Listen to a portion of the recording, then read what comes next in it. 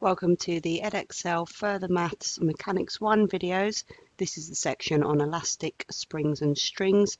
This is video 1.4, problems using the work energy principle.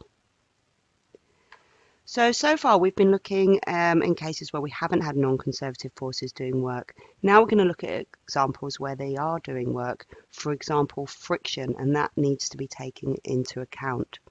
So the work done by those non-conservative forces is equal to the change in the energy. We need to take into account on the left-hand side the work done by forces such as the friction or a driving force, and on the right-hand side we need to look at the change in the total energy.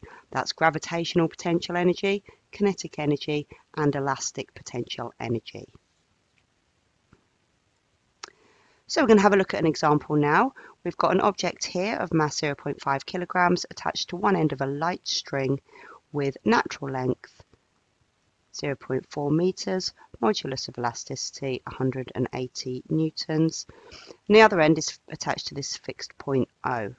It's on a rough horizontal table, so this is different to our previous example. This one's got a rough table, so we're going to need to take friction into account. Mu is 0.3. and it's pulled away from O to a distance of 50 centimeters, so it's extended by 0.1 meters. We're then going to release the object from rest and calculate the speed when it becomes slack. So now we're going to add this information to the diagram. We have our weight acting downwards, 0.5 g, the normal reaction force, and the object is going to be travelling in this direction, so we're going to have friction. So using the work energy principle, we know that the work done against friction is equal to the change in energy.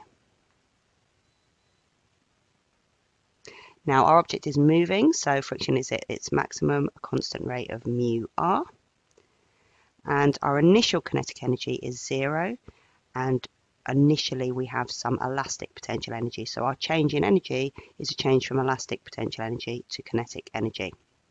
So when we rearrange our formula, we're going to have elastic potential energy minus the work done against friction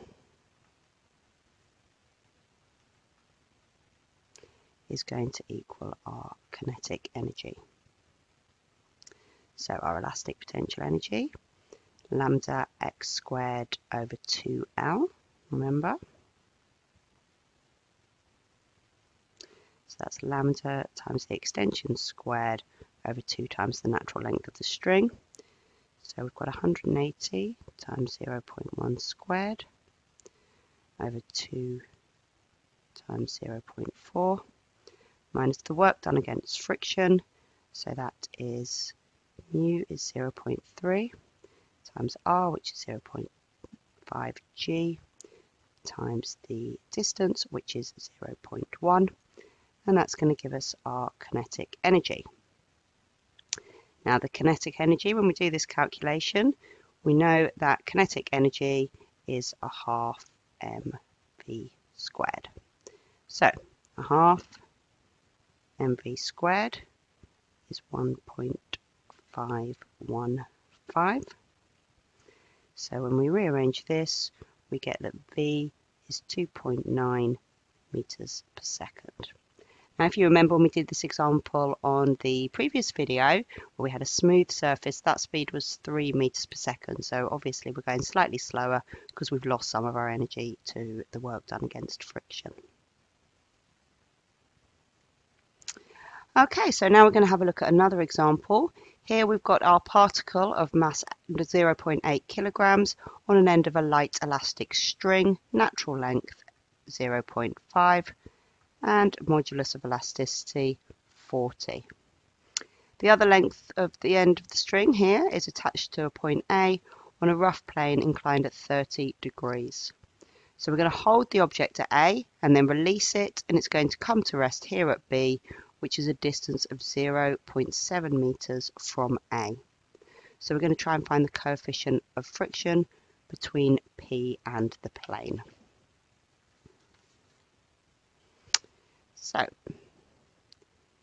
again, we draw our diagram, drawing our forces. We have 0.8 G acting downwards, our reaction force, and friction. Now, the natural length of the string is 0.5, and we can see that it is extending to a length of 0.7. So X, in this case, is 0.2 meters. Energy principle, and the work done against friction is going to be the change in energy. So initially we're going to have some gravitational potential energy, and we are going to lose some of that to some elastic potential energy. That's how the energy is going to change. We don't need to worry about kinetic energy because we start at rest and we finish at rest. So if we work out each of these, the work done against friction is mu r times the distance. So that is mu times 0.8 G cos 30, which is r, times by 0.7, which is the distance travelled. And that's going to be equal to, I'm going to write this on the next line, the gravitational potential energy that we have initially is 0.8 G times 0.7 sine 30. That's the vertical component of this distance here. And that is, then we're going to subtract from that the elastic potential energy, which is lambda x squared over 2L. So we've got 40 times 0.2 squared all over 2 times 0.5. Remember, that's the extension in the string. So when we rearrange these, we get that the work done against friction is 7√3 25 G mu, and that is equal to 7 over 25 G minus 1.6. Rearrange those, and we end up finding that mu is 0.241 to 3 significant figures.